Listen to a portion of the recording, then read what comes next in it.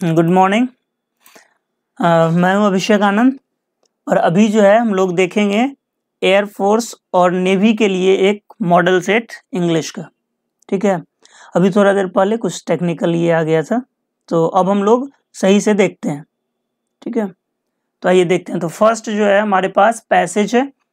आपके पास एग्जाम में जो है पैसेज होते हैं एक, जिसमें कि 3 से 5 क्वेश्चन तक होते हैं। यहाँ पर 4 क्वेश्चन पूछे गए हैं। तो देखिए, personally I dislike the praise of poverty and suffering. तो पर्सनली हो गया, यानी कि व्यक्तिगत तौर पर। तो राइटर के ये जो है अपने विचार हैं, अपना वो व्यक्तिगत तौर पर क्या फील करता है उस बात को बता रहा है। वो कह रहा है कि personally I dislike the praise, कि पर्सनली जो है मैं डिसलाइक करता हूँ। डिसलाइक का मतलब क्या, किसी चीज को पसंद नहीं करना। प्रेज, प्रेज का मतलब होता है तारीफ, ठीक ना। और पॉवर्टी मतलब हो गया गरीबी। सफरिंग मतलब हो गया कि कोई भी चीज जो आप झेलते हैं, परेशान होते हैं, तो वो परेशानी। तो मैं जो है डिसलाइक करता हूँ, इस चीज को पसंद नहीं करता हूँ कि कोई जो है गरीबी की के विषय में या फिर सफरिंग के विषय में बताए। तो आई डू नॉट थिंक, मेरा ये मानना नहीं है कि they are at all. At all का मतलब होता है बिल्कुल। एट ऑल मतलब हो गया बिल्कुल। मेरा ये मानना है कि they are at all desirable. देखिए, थिंक के साथ क्या होता है कि एक अलग स्ट्रक्चर बनाते हैं। जैसे थिंक के साथ क्या होता है कि आप 2 तरीके से यूज कर सकते हैं।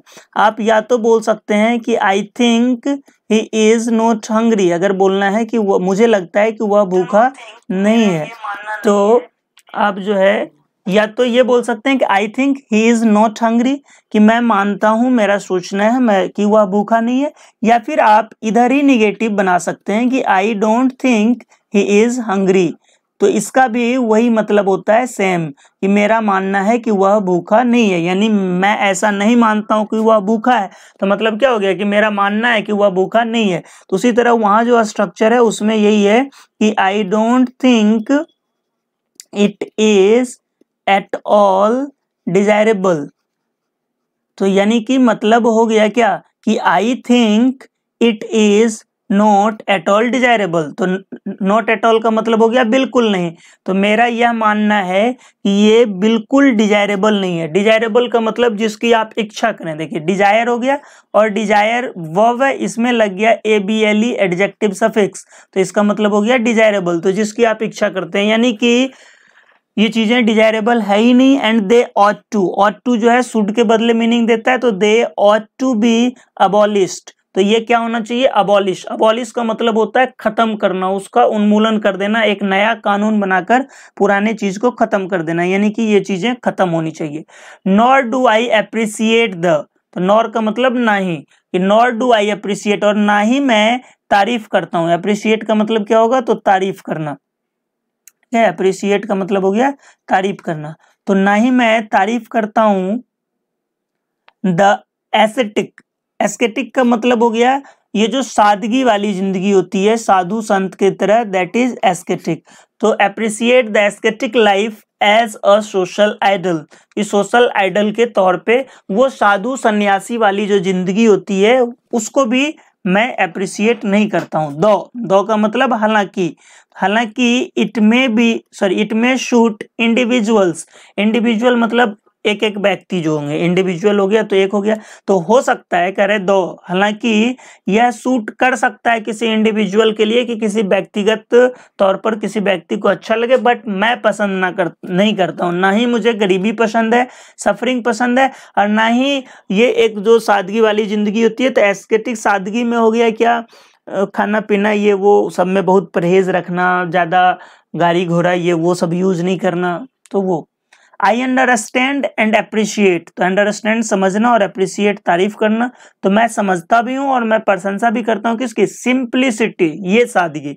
एस्थेटिक में क्या हो गया कि आप जो सुख सुविधा को छोड़कर साधु सन्यासी की तरह घर द्वार छोड़कर चले जाते हैं, तो दैट इज, और सिंप्लिसिटी हो गई सादगी। तो आई अप्रिशिएट सिंप्लिसिटी, मुझे सादगी पसंद है, मैं उसकी तारीफ भी करता हूं। इक्वलिटी, समानता पसंद है। सेल्फ कंट्रोल भी पसंद है। But note the torturing of the body, लेकिन शरीर को टॉर्चर किया जाना कि अब शरीर को ये नहीं देंगे, वो नहीं देंगे, है ना, खाना सही से नहीं देना, रूखा सूखा ही खाना, इस तरह की चीजें, तो वो चीज कह रहा है कि मुझे पसंद नहीं है। आई बिलीव दैट, मेरा मानना है कि द माइंड एंड हैबिट्स, कि हमारे जो मस्तिष्क हैं और हमारी जो आदतें हैं, have also to be trend, कि उसको भी ट्रेंड किया जाना चाहिए, एंड ब्रॉट अंडर कंट्रोल, और उसको लाना चाहिए कहाँ, तो अंडर कंट्रोल, यानी कि हम अपने माइंड को भी कंट्रोल में रखें और अपने हैबिट्स को भी कंट्रोल में रखें। ठीक है। It would be absurd, absurd का मतलब होता है बेतुका। ठीक है, एब्सर्ड मतलब क्या हो गया, बेतुका, यानी कोई भी चीज जो सीली है, जो बातें बिल्कुल ये है। तो कह रहा है कि इट वुड बी एब्सर्ड, ये जो है बिल्कुल एब्सर्ड होगा, बेतुका होगा, टू एक्सपेक्ट, ये उम्मीद रखना, दैट कि a person who is given too much self love, कि एक व्यक्ति जिसको कि टू मच, बहुत ज्यादा जो है सेल्फ लव है, कैन इंड्योर, इंड्योर का मतलब होता है सहन करना, बर्दाश्त करना, बियर। ठीक है, इंड्योर सहन करना, बर्दाश्त करना। मच सफरिंग, कि वो जो है बहुत ज्यादा सफरिंग सहन करे, और सो या फिर दिखाए अनयूजुअल, तो देखिए यूजुअल है तो सामान्य, अनयूजुअल है तो क्या हो गया, असामान्य। तो अनयूजुअल सेल्फ कंट्रोल और बिहेव लाइक अ हीरो, ये अनयूजुअल सेल्फ कंट्रोल दिखाए अपने आप को, and behave like a hero, और हीरो की तरह बिहेव करे व्हेन क्राइसिस, कब, जब संकट आए। ठीक है, आगे कह रहा है कि क्राइसिस मतलब संकट। To be in good moral condition, अच्छे मोरल कंडीशन में होने के लिए, आपकी नैतिक स्थिति अच्छे हो, आप चीजों को अच्छे ढंग से सोच पाए, इन सब के लिए कह रहा है requires as much training to be in physical health, तो फिजिकल हेल्थ में होने की भी जरूरत है, यानी कि आपको ट्रेनिंग की जरूरत है कि आपका फिजिकल हेल्थ भी सही हो, क्योंकि कहा जाता है कि a sound mind lives in a sound body, कि स्वस्थ मस्तिष्क का निवास स्वस्थ शरीर में ही होता है। तो आपका मोरल कंडीशन ठीक हो तो फिजिकल भी ठीक होना चाहिए। तो ये जो है हमारा पैसेज था। अब इससे क्वेश्चन है, तो पहला क्वेश्चन कह रहा है कि the writer does not like the praise of poverty, writer जो है पॉवर्टी का प्रेज पसंद नहीं करता है, क्यों, तो कह रहा है पर्सनल ओपिनियन है, सभी लोगों का ओपिनियन है, साधु संत का ओपिनियन है, या सिंपल लोगों का ओपिनियन है। तो देखिए पहला ही वर्ड में वो राइटर बता दिया कि पर्सनली, दैट मीन्स ये उस राइटर का पर्सनल ओपिनियन है, तो इसलिए क्या हो जाएगा, तो ऑप्शन ए पर्सनल ओपिनियन। दूसरा क्वेश्चन कह रहा है टू हुम द एस्केटिक लाइफ में बी सुटेबल, तो देखिए यहां कह रहा है आपके पास यहाँ पर कि इट में बी सूट, सॉरी यहाँ देखिए यहाँ पर कह रहा है कि इट में सूट इंडिविजुअल्स, एस्केटिक लाइफ की चर्चा हुई है कि नॉर डू आई अप्रिशिएट, कि मुझे पसंद नहीं है, दो, हालांकि इंडिविजुअल्स को ये सूट कर सकता है, तो यानी कि किसको, तो इंडिविजुअल्स को। तो देखिए इसमें क्या हो जाएगा, तो टू इंडिविजुअल्स।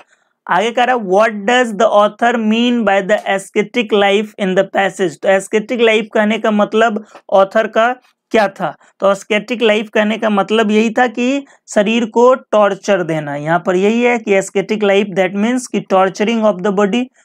तो इक्वालिटी, इक्वालिटी नहीं होगा, सेल्फ कंट्रोल, तो सेल्फ कंट्रोल भी नहीं होगा, सिंपलिसिटी, सादगी, ये भी नहीं होगा, क्या हो जाएगा, mortification of the body, mortification का मतलब हो गया टॉर्चर, तो टॉर्चरिंग ऑफ द बॉडी, तो यही हो जाएगा हमारा ऑप्शन कौन सा, डी नंबर। आगे है Which of the following words could replace the word absurd, कि कौन सा इसमें फॉलोइंग वर्ड्स जो है एब्सर्ड को रिप्लेस कर सकता है। तो एब्सर्ड का मतलब आपको बताए थे कि रिडिकुलस, बेतुका, है ना, सिली। तो पहला है रीजनेबल, तो रीजनेबल का मतलब क्या हो गया, कोई भी चीज जो चीज तार्किक है, दैट इज रीजनेबल। ठीक है। कॉन्ग्रुअस, देखिए कॉन्ग्रुअस का मतलब क्या होता है, तो एक वर्ड होता है एक्चुअली इनकॉन्ग्रुअस। ठीक है, कॉन्ग्रुअस इंग्लिश में बहुत कम यूज होता है, इनकॉन्ग्रुअस ज्यादा यूज होता है। तो इनकॉन्ग्रुअस का मतलब होता है कोई भी चीज जो उचित नहीं हो। ठीक है, जो चीजें क्या हो, उचित नहीं हो, प्लेस के अनुसार से, जगह के अनुसार से जो चीज उचित नहीं हो। और एक होता है एनाक्रोनिज्म, एक होता है क्या, एनाक्रोनिज्म, ये भी चीजें अनुचित होती है, बट ये होता है टाइम के हिसाब से, अनुचित बट किसके अनुसार से, टाइम के अनुसार से। जैसे कि आज कोई आदमी, यदि आप ही स्टूडेंट्स जो है पढ़ने के लिए चले आए घोड़ा से, तो घोड़ा से पढ़ने के लिए आया जाता है, बिल्कुल नहीं, तो ये अनुचित हो जाएगा। किसके अनुसार से, तो टाइम के अनुसार से। क्योंकि यदि हम पीछे जाएं तो जो राजा महाराजा के किस्से सुनते हैं, तो उसमें तो राजा महाराजा का जो वाहन था तो वो घोड़ा ही था, तो लड़के पढ़ने तो जाते ही थे घोड़ा से, बट अब टाइम के अनुसार से वो उचित नहीं है, तो उसको हम लोग एनाक्रोनिज्म बोलेंगे। उसको क्या बोलेंगे, एनाक्रोनिज्म। लेकिन किसी दिन जो है शेरवानी वगैरह पहन के क्लास आ जाइए, तो वो भी अनुचित है। लेकिन शेरवानी तो अभी चल रहा है, टाइम के अनुसार से वो नहीं है, वो जगह के अनुसार से हो गया कि शेरवानी वगैरह आप पार्टी फंक्शन में पहनिए, क्लास करने के लिए शेरवानी पहन के नहीं आया जा सकता है, तो वो क्या हो गया, वो हो गया इनकॉन्ग्रुअस। तो यानी कोई भी चीज जो अनुचित हो प्लेस के अनुसार से तो इनकॉन्ग्रुअस, टाइम के अनुसार से तो एनाक्रोनिज्म। तो यहाँ पे इन हट गया, यानी कि वो अनुचित में से अब क्या हो गया, तो उचित हो गया। तो जो चीज की एप्रोप्रिएट है according to the place, that is congruous. If something is appropriate according to the place, that will be called congruous. ठीक है। सिंपल, सिंपल मतलब साधारण, और सिली का मतलब क्या हो गया, बेवकूफी, बेतुका, यही। तो साइनो कह रहा है ढूंढने, चूंकि कह रहा है कौन सा रिप्लेस कर सकता है, तो आपका ऑप्शन हो जाएगा क्या, सिली। ठीक है। और आप लोग जो है पहले पढ़ने पे ध्यान देंगे। जब हम लोग 20 क्वेश्चन कर लेंगे तो फिर आप लोग जो है जो भी आपके सवाल होंगे आप पूछिएगा एग्जाम के रिगार्डिंग या किसी भी चीज के रिगार्डिंग, तब फिर हम लोग उस पर चर्चा करेंगे। ठीक है। अभी पहले हम लोग क्वेश्चंस देख लेते हैं, क्योंकि अगर आपका फोकस ये हो जाएगा फिर आप उधर क्वेश्चन पूछेंगे फिर हम बोलेंगे तो फिर पढ़ाई नहीं हो पाती है। तो पहले पढ़ लें फिर वो चीजें बाद में। चलिए आगे हमारे पास इनकरेक्टली स्पेल्ड वर्ड। तो देखिए पहला वर्ड ही गलत है, सेपरेट, क्योंकि SEPARATE होता है सेपरेट। ठीक ना, से का मतलब होता है नोट और पार का मतलब होता है इक्वल। तो जो चीजें इक्वल नहीं है तो उसको सेपरेट करना यानी अलग करना, तो SEPA, तो यही हो जाएगा हमारा ऑप्शन। अकर का मतलब होता है घटित होना। ठीक।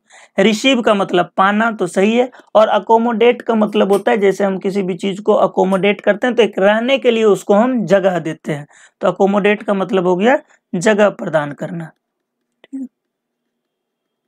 जगह प्रदान करना। नेक्स्ट है हमारे पास choose the word almost nearest in meaning to the given to the word given below, कि इसके जो है नियरेस्ट मीनिंग जो दे, एकदम करीब का मीनिंग। तो जेस्ट, जेस्ट का मतलब क्या होता है, तो उत्साह। पैशन है तो पैशन का मतलब क्या हो गया, जुनून। अपैथी का मतलब होता है इनडिफरेंस, यानी कि उदासीनता, किसी भी चीज के प्रति, सुख के प्रति या दुख के प्रति कोई फीलिंग नहीं होना। सुख है तो सुख में भी वही हाल बना हुआ है और दुख है तो दुख में भी वही, यानी कि ना तो सुख में उछलने कूदने लगना और ना ही दुख में जो है बहुत व्याकुल हो जाना, तो that is apathy. Lazy, lazy है तो सुस्त है, और बोर्डम है तो क्या है, अकेलापन है ना, बोरिंग फील कर रहा है तो अकेलापन है। तो इसमें से कौन सा हो जाएगा, तो उत्साह के ऑलमोस्ट नियर क्या हो गया, तो जुनून। तो जेस्ट का क्या हो जाएगा, पैशन। आगे कह रहा है choose the word almost opposite in meaning. Opposite इस बार ढूंढना है, उल्टा। तो एम्बेलिश का मतलब होता है किसी भी चीज को सुंदर बनाना, टू ब्यूटीफाई समथिंग। एम्बेलिश मतलब क्या हो गया, सुंदर बनाना। सेक्रीफाइस, तो सेक्रीफाइस करते हैं हम लोग तो क्या करते हैं, त्याग देते हैं, बलिदान देते हैं, तो सेक्रीफाइस हो गया त्याग देना। डिसफिगर, तो फिगर को डिस एक निगेटिव प्रीफिक्स है, तो डिसफिगर का मतलब हो गया खराब कर देना किसी भी चीज को। अच्छा चीज है कोई बट उसको खराब कर देना। फॉरफिएट, फॉरफिएट का मतलब होता है हारना। ठीक। और इंडिक्ट का मतलब होता है एक्यूज, आरोप लगाना या इल्जाम लगाना। तो अब बताइए कि कौन सा हो जाएगा, तो सुंदर बनाना का उल्टा यदि हम ढूंढेंगे तो क्या हो जाएगा, खराब करना, तो यानी कि डिसफिगर हो जाएगा हमारा ऑप्शन बी नंबर। नेक्स्ट हमारे पास choose the correct one word substitute, यानी कि इस पूरे जो है फ्रेज के लिए आपको एक वर्ड ढूंढना है। कर वेल एक्सपीरियंस्ड पर्सन, तो एक व्यक्ति जो कि वेल एक्सपीरियंस्ड है, तो वेल एक्सपीरियंस्ड व्यक्ति को क्या कहेंगे, तो ऑफिसर नहीं कहेंगे, ऑफिसर तो अधिकारी हो गए। सीनियर, कोई भी आपसे जो ऊंचे पोस्ट पे है that is your senior. Apprentice होता है जो आदमी इंटर्न के रूप में किसी के यहाँ काम करता है, यानी कि आप जो है कुछ सीखने के लिए, ठीक है, किसी के यहाँ काम करते हैं, एक तरीके से वो हो गया क्या, शागिर्द, चेला जिसको बोलते हैं। तो अप्रेंटिस देखते हैं लोग करता है, तो वहाँ क्या होता है कि आप सीखते हैं, बाद में उसी चीज का काम आपको मिलना होता है। और वेटरन का मतलब होता है अनुभवी आदमी, तो यहाँ भी हमको अनुभवी ही पूछा जा रहा है, वेल एक्सपीरियंस्ड आदमी पूछा जा रहा है, तो इसलिए ऑप्शन कौन सा हो जाएगा, तो वेटरन। चलिए नेक्स्ट क्वेश्चन की ओर चलते हैं हम लोग। नेक्स्ट क्वेश्चन कह रहा है कि इसको जो है सही ऑर्डर में सजाया जाए, बेस्ट ऑर्डर में। तो कह रहा है for backward classes a wax problem, wax का मतलब परेशान करने वाला, तो एक परेशान करने वाली समस्या जो है facing us and to reserve more seats is the claimer, claimer का मतलब होता है नीड, मांग, किसी भी चीज की मांग, तो claimer to open more college. अब देखिए तीसरा जो है उसमें एंड से शुरू हो रहा है, तो एंड से तो कोई सेंटेंस शुरू होगा नहीं, इतना तो तय है। तो एंड से जब शुरू नहीं होगा और एंड के बाद टू रिजर्व कर रहा है, यानी कि एंड से पहले भी हमको इसी तरह का स्ट्रक्चर चाहिए।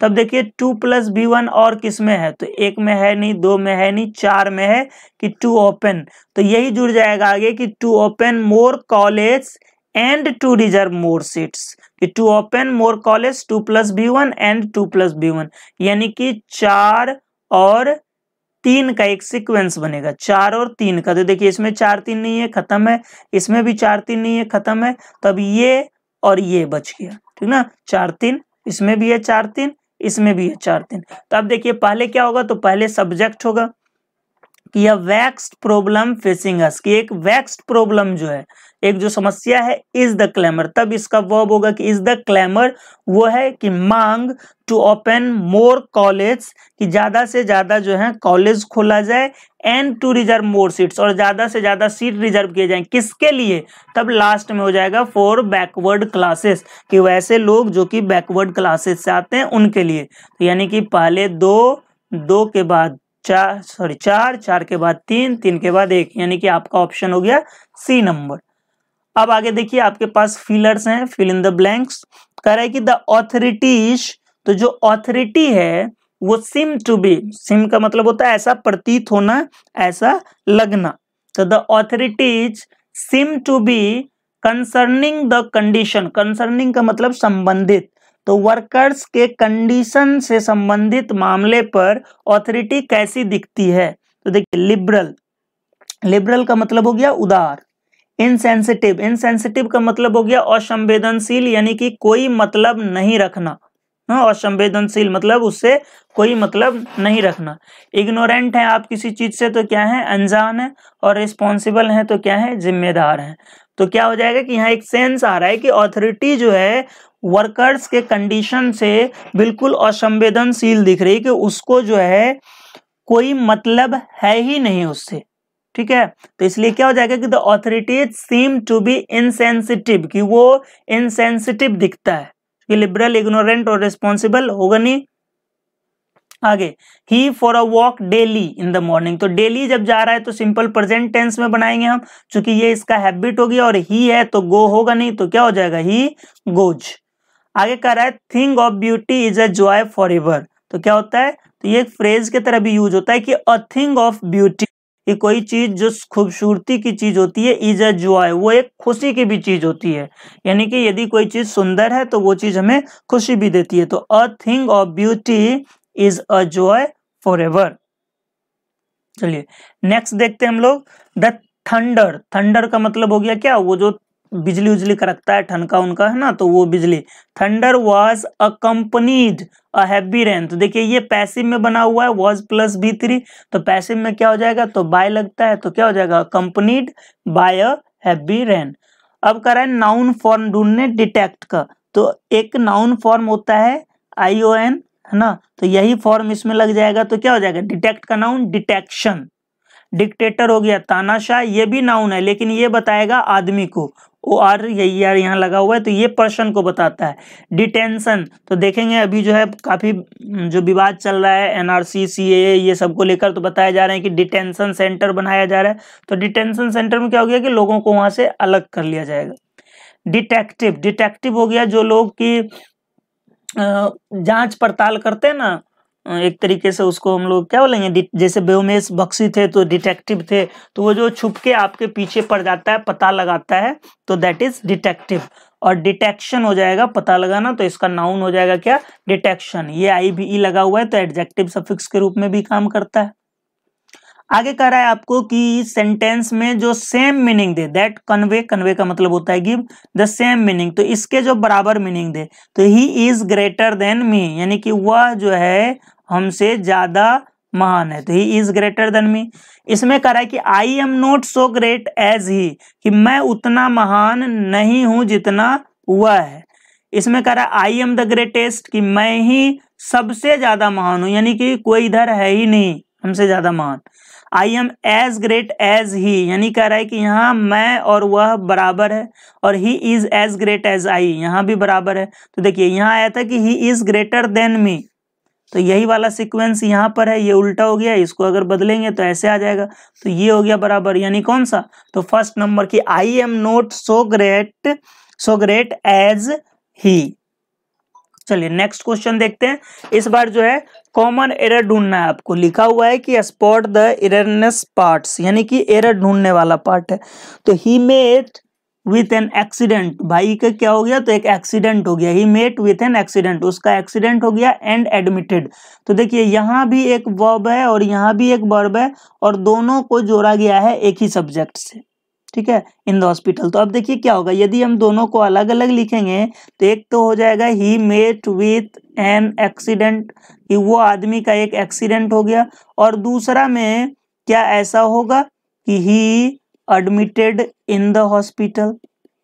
एडमिट जो है कोई आपको कराता है, आप खुद एडमिट नहीं हो सकते हैं। तो यानी कि एडमिट जब आप यूज करेंगे तो पैसिव के रूप में, या तो आप किसी को एडमिट कराएंगे या फिर कोई आपको एडमिट कराएगा, आप खुद कभी भी एडमिट नहीं हो सकते। तो इसीलिए ये गलत है। यहाँ क्या होगा कि ही वॉज एडमिटेड, कि उसको एडमिट कराया गया, वह खुद जो है एडमिट नहीं हो सकता है। तो he was admitted in the hospital. तो यहाँ पर अब जब हम दोनों को जोड़ेंगे एंड से, तो सिर्फ हमारा सब्जेक्ट खत्म हो जाएगा नीचे वाले सेंटेंस में, ये वॉज तो रह ही जाएगा। तो इसलिए यहाँ पर सी नंबर जो ऑप्शन है ये गलत हो गया। यहाँ एडमिटेड के बदले क्या होना चाहिए था, तो वॉज एडमिटेड, ठीक है। चलिए तो ऑप्शन हो गया हमारा सी। अब हम लोग नेक्स्ट क्वेश्चन की ओर मूव करते हैं। ही स्टोल अ डॉग, उसने एक कुत्ता चुराया, एंड सोल्ड द डॉग, और फिर उसी कुत्ते को बेच दिया फॉर 50 रुपीज, 50 रुपये में। तो ध्यान देंगे हिंदी में बोलते हैं हम लोग तो 50 रुपया में, 10 रुपया में, 20 रुपया में, तो में के लिए यहाँ इंग्लिश में इन नहीं होगा। ये जो पैसा आप देते हैं तो वहाँ हम लोग फॉर का ही यूज करते हैं, तो यहाँ फॉर सही है। अब देखिए दिक्कत क्या है, यहाँ भी वही नाउन है, यहाँ भी वही नाउन है, तो हमें जो है एक ही सेंटेंस में दोबारा उस नाउन को यूज करने की जरूरत नहीं है, क्योंकि हम लोग प्रोनाउन भी तो पढ़े हैं। तो क्या होगा, he stole a dog and sold it, तो ये गलत हो गया। आगे कह रहा है both milli as well as Meena are beautiful. तो जब भी दो आपके सब्जेक्ट जो हैं एज वेल एज से, अलोंग विथ से, टुगेदर से, इन सब वर्ड से जुड़ते हैं, तो आपको पता है कि पहला जो होता है वही होता है क्या, सब्जेक्ट। तो यहाँ पर पहला सब्जेक्ट होता, लेकिन यहाँ पर ये बोथ से जुड़ रहा है, एज वेल एज से नहीं जुड़ रहा है। अगर एज वेल एज से जुड़ता तो फिर हम लोग मिली के अनुसार से सिंगुलर लगा देते, बट यहाँ पर बोथ भी है, और हम जानते हैं कि बोथ जब सेंटेंस में लगे तो दूसरा हिस्सा इसका हमेशा क्या होता है, एंड होता है, कभी भी एज वेल एज नहीं होता है। तो इसलिए यहाँ पर एज वेल एज के बदले क्या हो जाएगा, एंड का यूज हो जाएगा, कि बोथ मिली एंड मीना ना। तो 18 का बी नंबर गलत हो गया, यहाँ क्या होगा, तो मीना हो जाएगा। चलिए नेक्स्ट जो है नरेशन है हमारे पास। तो देखेंगे ये नरेशन जो है, the teacher said to me be regular and learn your lesson daily. तो ये इम्पेरेटिव सेंटेंस है, और इम्पेरेटिव सेंटेंस में हम लोग आस्क, एडवाइज, ये सब में बदलते हैं, ऑर्डर, रिक्वेस्ट। तो जाहिर सी बात है ये एक सलाह है कि टीचर ने कहा कि रेगुलर आओ और अपना लेसन रोज याद करो। ऑर्डर भी हो सकता था, बट ऑर्डर है नहीं, और ऑर्डर लगेगा भी नहीं कि वो ऑर्डर होगा। टीचर जो है सलाह देंगे कि रेगुलर आने का है ना, लेसन याद करने का।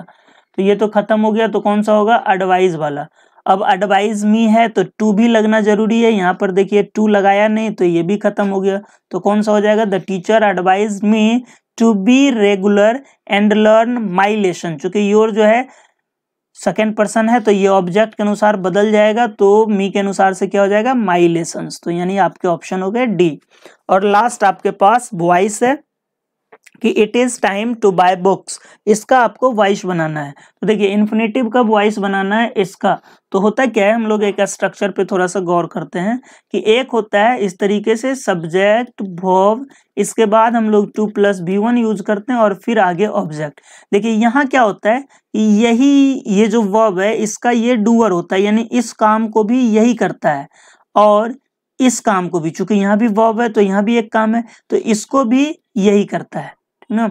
जैसे कि यदि आप बोलेंगे I want to read a book, तो यहाँ हो गया कि वांट चाहता भी कौन है, तो यही चाहता है, और टू रीड पढ़ना भी किसको है, तो इसी को पढ़ना है। तो I want to read a book, पढ़ना क्या है, तो ये इसका ऑब्जेक्ट है कि किताब पढ़ना है, बट चाहता भी यही है और पढ़ना भी इसी को है। और जब ऐसा हो जाए कि सब्जेक्ट हो जाए, वर्ब हो जाए और यहाँ पर फिर एक ऑब्जेक्ट हो जाए और तब 2+V1 और फिर ऑब्जेक्ट हो जाए, तब देखिए क्या होगा, तब चाहेगा ये, मतलब इस वर्ब का ये होगा डूअर और इसका जो है वो तब ये नहीं होगा, सॉरी ये, तब उसका कौन सा हो जाएगा, तो ये हो जाएगा।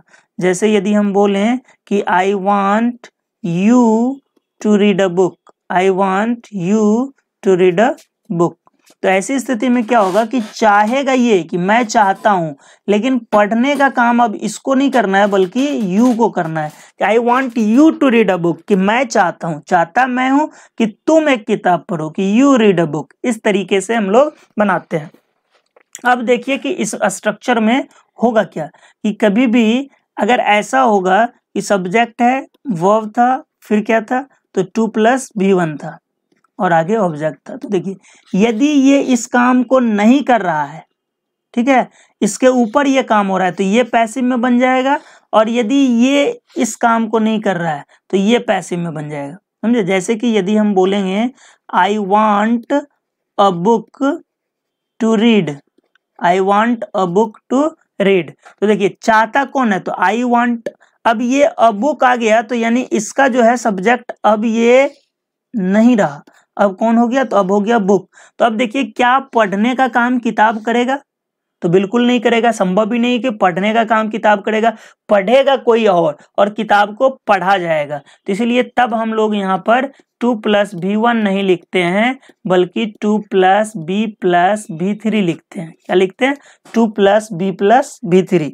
ठीक, अब इसी में देखिए कि कई बार एडजेक्टिव आ जाएगा, तो एडजेक्टिव के तुरंत बाद आप नहीं लगाएंगे ऑब्जेक्ट, यहाँ पर फिर क्या हो जाएगा, फॉर का यूज हो जाएगा, तब ऑब्जेक्ट होगा और फिर आगे वही 2+V1 लगाना है। तो उसी स्ट्रक्चर का जिक्र यहाँ भी है कि it is time to bye books. तो अब देखिए ये नाउन आ गया, तो नाउन के डायरेक्ट बात तो आएगा नहीं, तो फॉर लगाना है, नाउन या एडजेक्टिव के साथ क्या करना है, फॉर लगाना है, तो फॉर।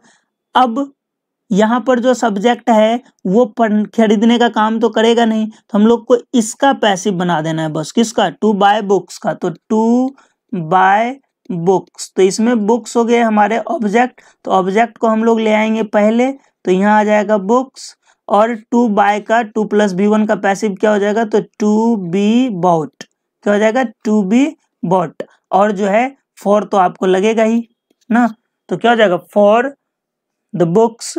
यहाँ पर बुक्स के पहले द लगाना चाहिए था, चूंकि सारे ऑप्शन में देखिए द लगा हुआ है, तो यहाँ पर ये टाइपिंग करने में गलती हो गई होगी, यहाँ पर द होना चाहिए था। तो क्या हो जाएगा, for the books to be bought, तो for the books to be bought किसमें है, सी नंबर में। ठीक है, तो चलिए ये था हमारा आज का मॉडल सेट, पहला मॉडल सेट था। ठीक है, हम लोग इसको कंटिन्यू करेंगे, और आपको जो है एक इन्फॉर्मेशन दे दें कि एग्ज़ाम जो होनी थी, आपको पता भी होगा आपको कि वो एग्ज़ाम आपकी जो है टल गई है, अभी पोस्टपोन कर दी गई है। आगे कोई ऑफिशियल नोटिफिकेशन नहीं है कि कब आपका एग्ज़ाम होना है। जैसे ही आगे कोई ऑफिशियल नोटिफिकेशन आता है तो हम लोग जो है आपको चैनल के माध्यम से जानकारी देंगे। ठीक है, उसको जानकारी आपको मिल जाएगा। ठीक, तो चलिए, थैंक यू वेरी मच।